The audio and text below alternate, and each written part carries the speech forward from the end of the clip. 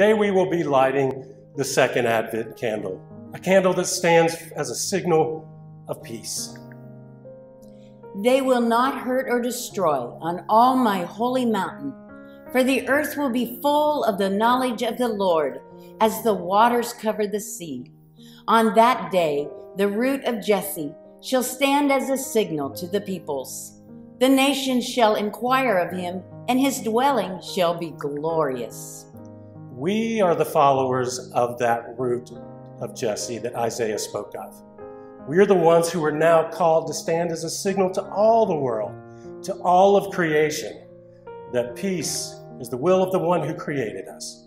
Peace is the knowledge of the Lord that we proclaim from sea to shining sea. In those days, John the Baptist appeared in the wilderness of Judea, proclaiming, "Repent, for the kingdom of heaven has come near, and bear fruit worthy of repentance." We light these candles. First, the candle of joyful hope. And second, the candle of proclaimed peace. We light these two in part to remind ourselves that we are a people rising towards God's promise.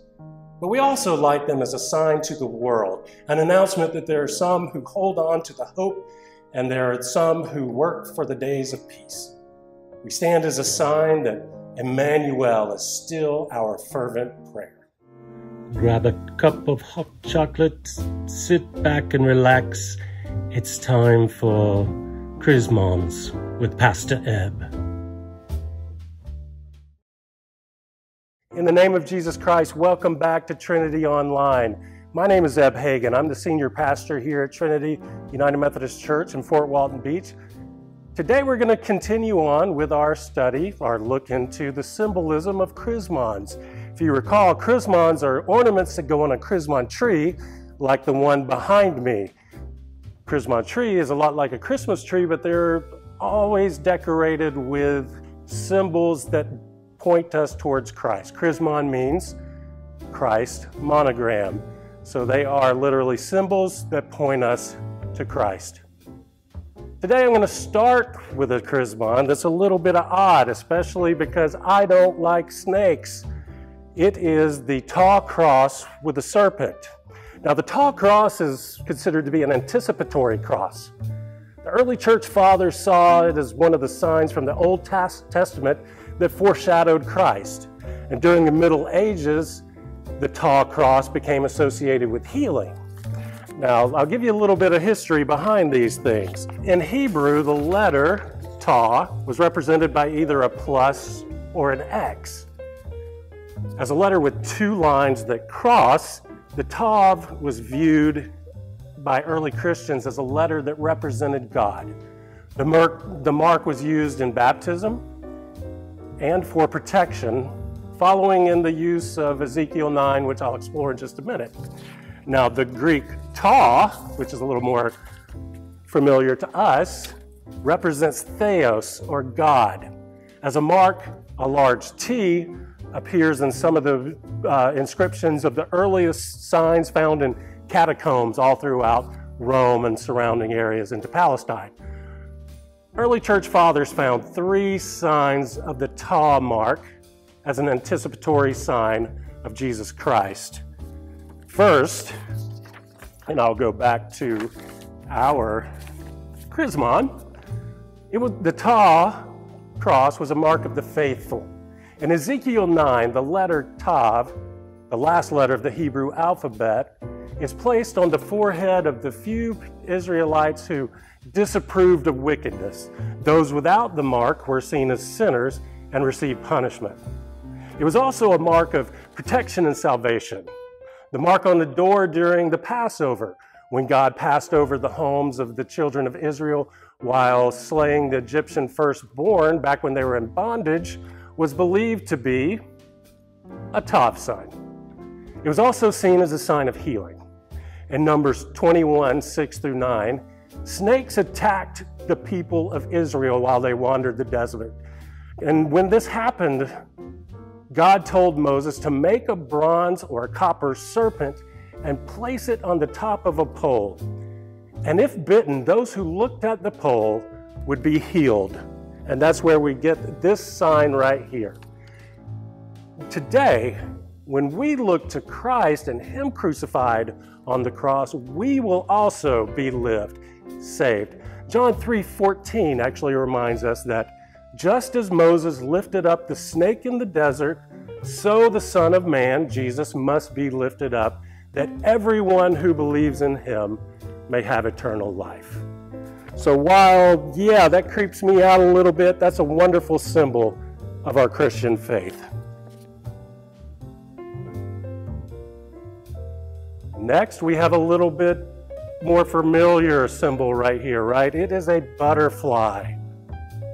Pretty sure you've seen many people have these on their bodies as in the form of a tattoo. Now, the butterfly has been seen by the early church as a sign of transformation in Christ. Jesus' work was not finished when He died for us on the cross. He did not stay in the tomb, but burst forth alive on Easter Day. The victory is His, and the resurrection is the symbol and symbolized by the butterfly. Just like a seemingly lifeless chrysalis bursts forth into a beautiful new butterfly, so did Jesus' lifeless body burst forth from the tomb into victorious resurrected life. The life cycle of the butterfly is like our lives as well. The larva can be compared to a lowly, sinful body. The chrysalis, cocoon, is like our bodies in the grave. And the butterfly symbolizes the glorious bodies we will have someday when we receive eternal life. And the last Chrismon I'll share with you this week is the hand of God. Now, there's many forms of the hand of God. You see some pointing up, some forward, some going down. This one is considered the Latin hand of God. Now, this is used to symbolize God the Father. There are many verses that speak of God in terms of the hand. Isaiah 48:13 signifies Him as a creator. My hand laid the foundation of the earth, and my right hand spread out over the heavens. When I summon them, they stand at attention. Psalm 139, verse 10, symbolizes the hand in a way that it shows us that God is a protector. Even there your hand shall lead me, and your right hand shall hold me fast. Now, many different positions of the hand are used to symbolize God, the Father. Well, as I said before, this is the Latin form. It has 3 fingers pointing up, the thumb and these 2 fingers, which represent the 3 persons of the Trinity: Father, Son, Holy Ghost. Now, the 2 fingers that are closed, pointing down, show the twofold nature of Christ, that He was both God and man. Now, the circle around it, if you'll remember from last week with our manger, is a nimbus. Once again, the nimbus is a sign of sanctity. This means that God the Father is holy. And there's 3 rays that are coming out. One's hidden by the 2 fingers going up. The 3 rays which represent the deity of God. This means that He is supreme and powerful. Now, some pastors, including myself, hold their hands in this position as they give the benediction at the end of the services. That's because they're pronouncing God's blessing upon us. If you notice, during almost every single service, without fail, when I close, I say, put my hand up just like this. Say, may the Lord bless you and keep you, make His face to shine upon you and be gracious unto you. The Lord lift His countenance upon you and give you peace. In the name of the Father, and the Son, and the Holy Ghost. Hope you enjoyed these 3. Stay with us the next couple of weeks as we bring 3 more each week.